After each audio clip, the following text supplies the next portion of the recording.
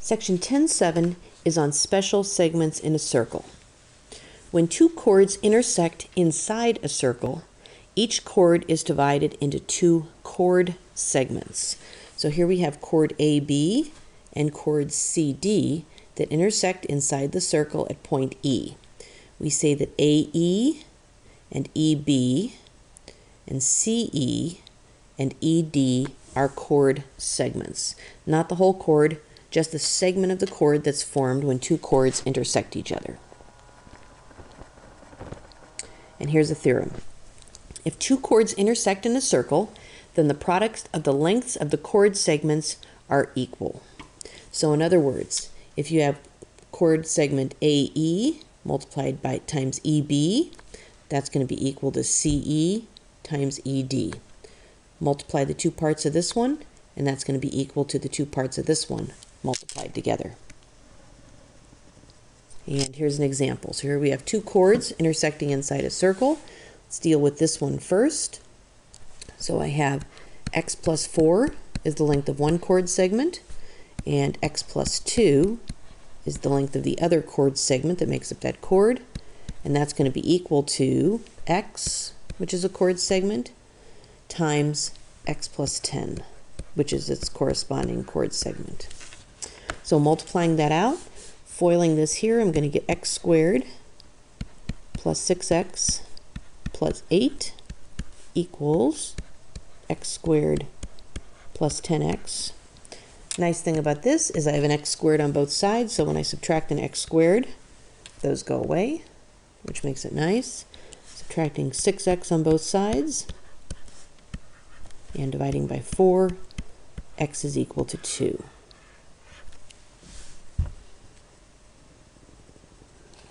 Here's some more definitions. A secant segment is a segment of a secant that has exactly one endpoint on the circle. So taking a look at this diagram here, AC would be a secant segment because one endpoint, point C, is on the circle. AB would be a secant segment because point B is on the circle. AE is a secant segment, and AD is a secant segment. Now, an external secant segment is the secant segment that lies in the exterior of the circle. In that case, this would be only AB and AD because they're outside the circle. Now, here is a very wordy theorem, but it's pretty straightforward once you get past the language and unpack it a little bit.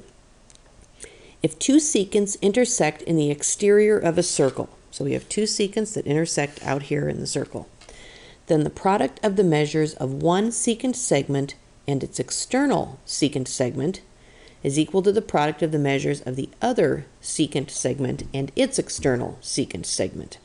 In other words, the whole thing, so AC times just the outside part, AB, is equal to, on the other side, the whole thing, AE, times the outside part, AD.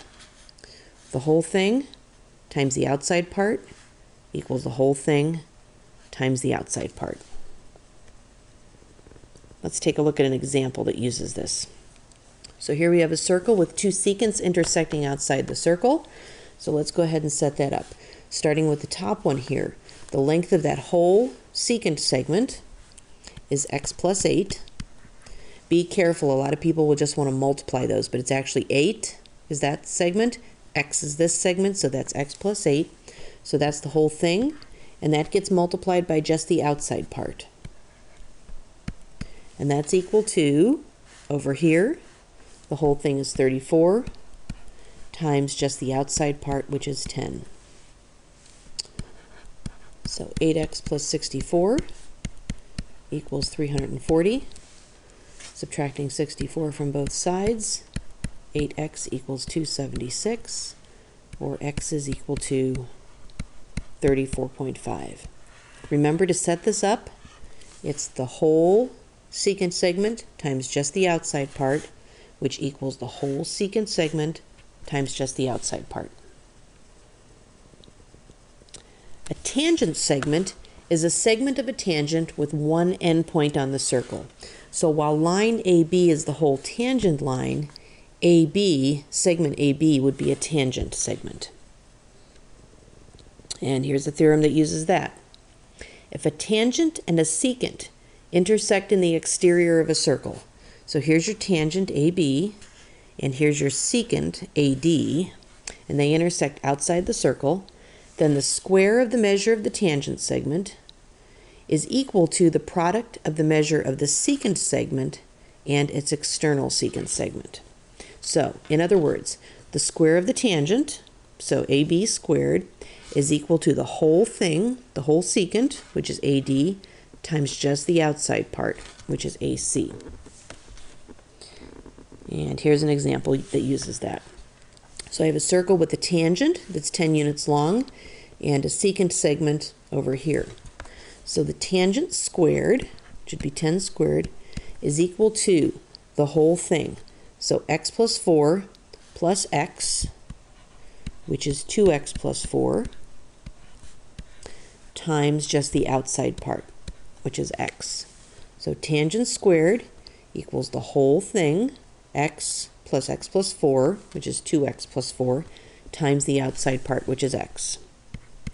So that's 100 equals 2x squared plus 4x. Oops. Okay. This is actually a quadratic equation because I have an x squared. The way you solve a quadratic equation is make it equal 0. So I will subtract 100 from both sides. And one thing I'm noticing with this quadratic equation is everything is divisible by 2. So I'm going to divide everything by 2. 0 divided by 2 is 0. 2x squared divided by 2 is x squared. 4x divided by 2 is 2x. And negative 100 divided by 2 is 50.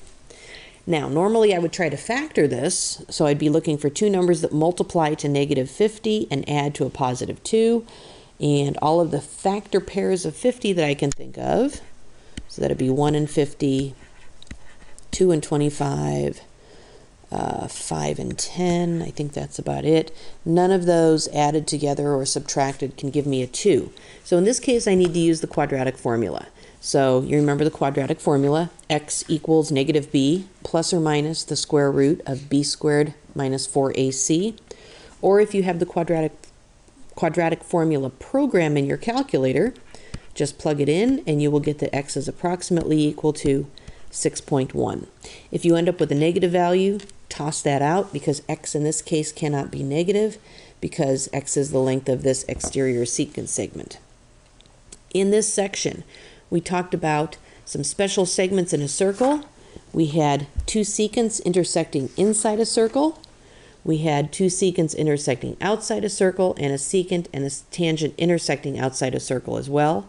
Lots of theorems. Make sure you practice them and be able to recognize from the diagram which one of these theorems you're going to use.